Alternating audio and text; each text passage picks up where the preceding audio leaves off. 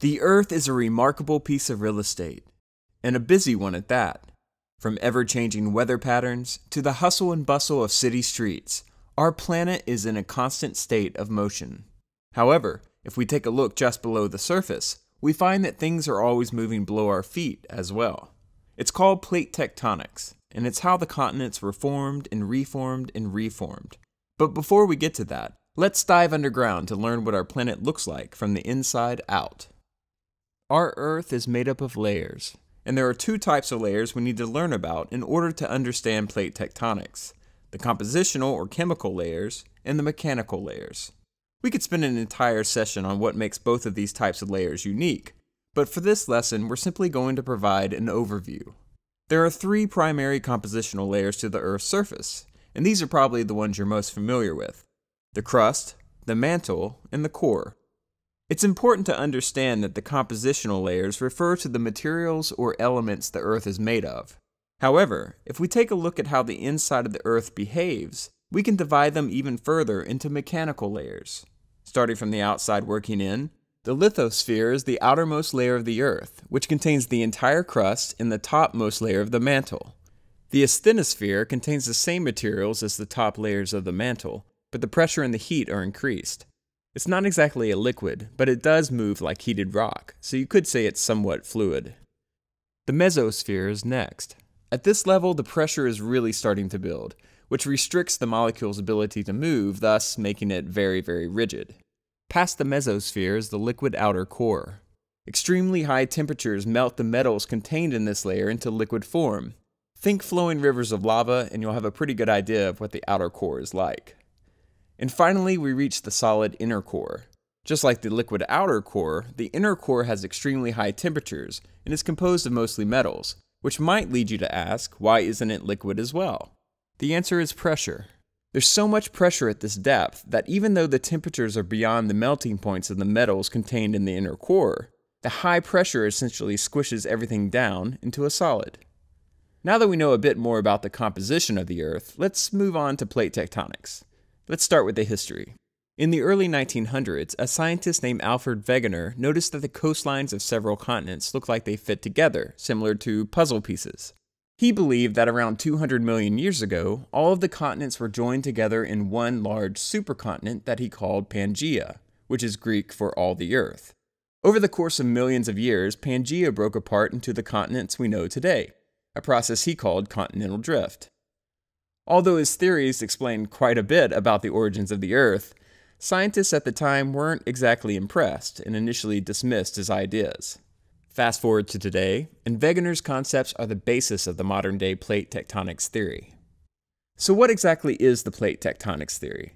Well, it states that the Earth's outer mechanical layer, the lithosphere, is divided into large continent-sized plates that are constantly moving. How fast are they moving? Pretty slowly, actually. Around 1 to 2 inches per year, which is why it was so hard for scientists 100 years ago to wrap their heads around the idea. So what changed their minds? Well, a few natural discoveries in the 20th century made Wegener's theories seem more plausible. For example, in the 1950s and 60s, scientists discovered heated magma rising up through cracks in the oceanic crust called dikes, which is how new rock or new land is created. This realization that our planet is always reforming and reshaping itself from beneath lent credibility to Wegener's theories. Point Wegener.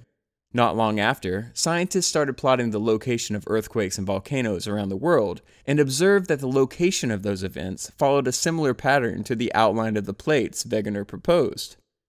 And then there was the fossil evidence. Fossils of tropical animal and plant species have been found in Africa and other places on Earth that are less than tropical.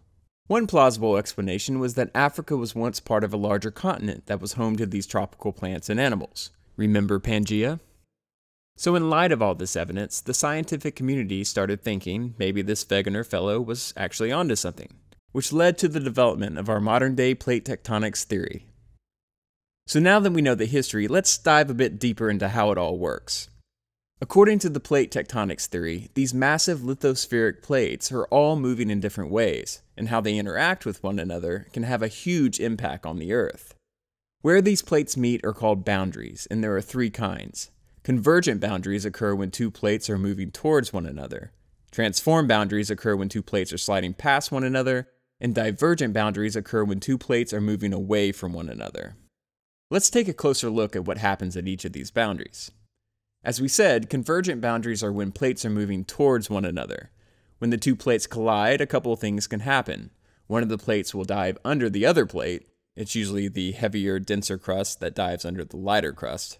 This creates what is called a subduction zone. And the deeper under the Earth's surface that plate goes, the more pressure it creates. That pressure, coupled with a high heat, causes the crust to melt, forming magma. The magma presses up towards the surface, and voila, you've got a volcano.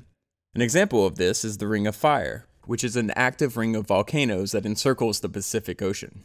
The other thing that can happen when two plates press into one another at a convergent boundary is the rock above the boundary will be lifted up or folded and form mountains. Ever hear of the Himalayas? That's an example of two tectonic plates colliding. And because the plates continue to move, the peaks in this mountain range continue to grow. For example, Mount Everest, which currently measures around 29,000 feet, grows around an inch every year. So as you could imagine, it takes thousands of years for these mountains to form. But although movement at convergent boundaries is usually gradual, as pressure underground builds, the impact above ground can be quick and violent. Fast movement or slipping of the land can result in earthquakes either above ground or under the ocean.